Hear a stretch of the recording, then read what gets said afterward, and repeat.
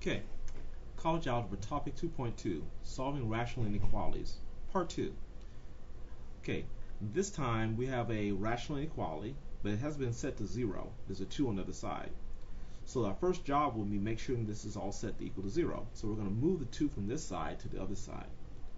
So we'll have 3x minus 2 all over x minus 2 greater than or equal to 0. Okay, this is good. Now that we have a greater than or equal to 0, we know that we're looking for positive solutions. Okay, now we need to combine these two into one rational. So we're going to give the 2 a denominator of x as well. So we'll do that by going 3x minus 2 all over x minus 2 times x divided by x.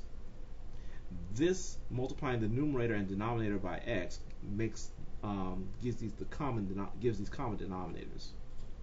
And so now we can write it as one big rational of, let's see, a 3x and a negative 2x makes x minus 2 all over x greater than or equal to 0.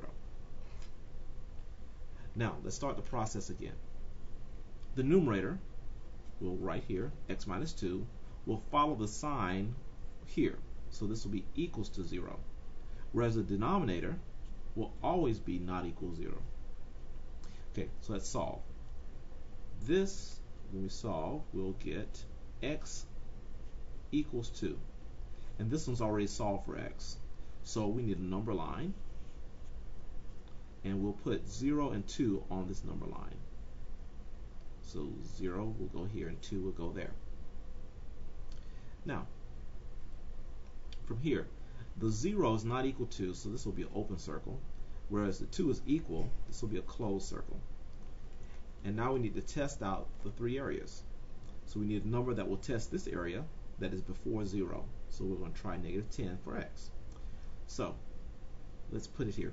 If we have let's see here, and we can go back to the original.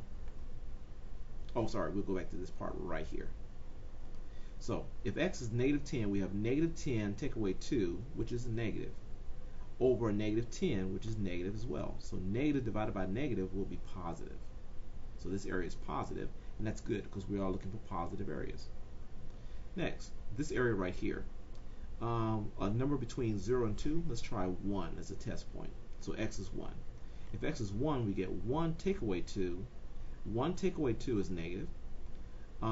And 1 itself is positive.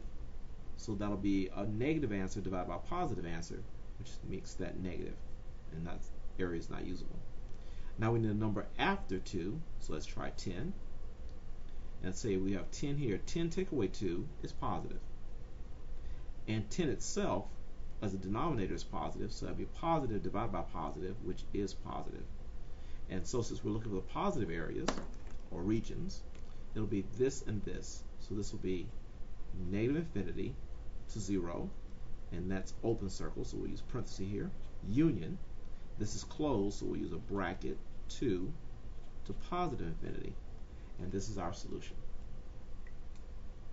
Okay, let's try one more spot like this. Number 4.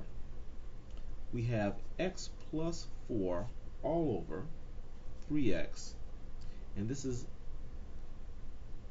less than or equal to 1. Okay, so again, to start off, we make sure that this is all set against 0. So I want to move the 1 to the other side.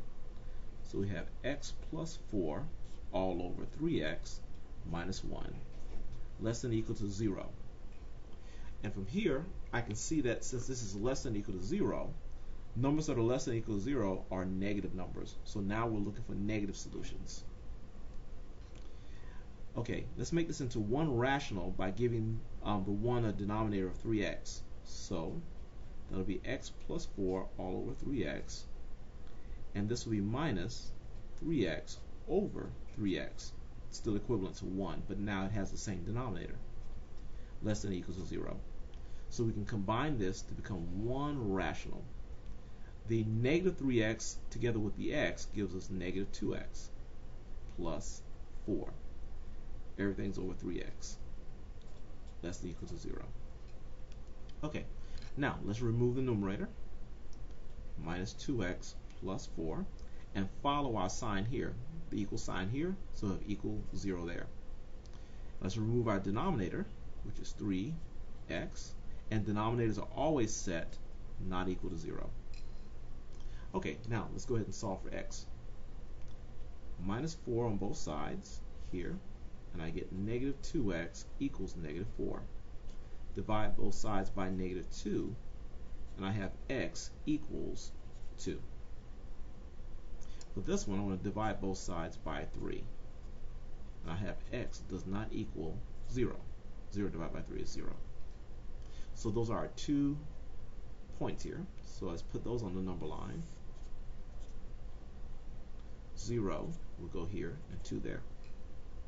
Okay. 0 is not equal, so we'll put an open circle for the 0. The 2 is the equal sign there, so we'll have a closed circle. Alright, now let's check these 3 regions out.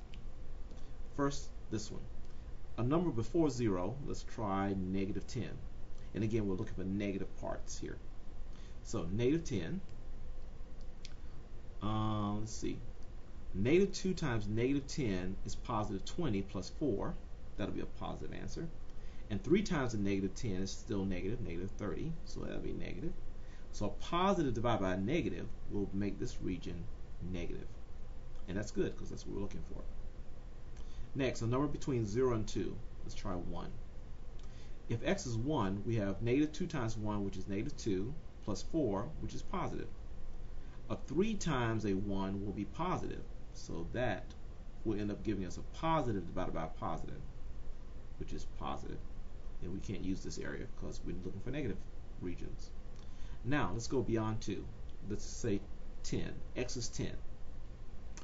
If x is 10, we have negative 2 times 10, which is negative 20, plus 4, which is negative 16. That's still negative.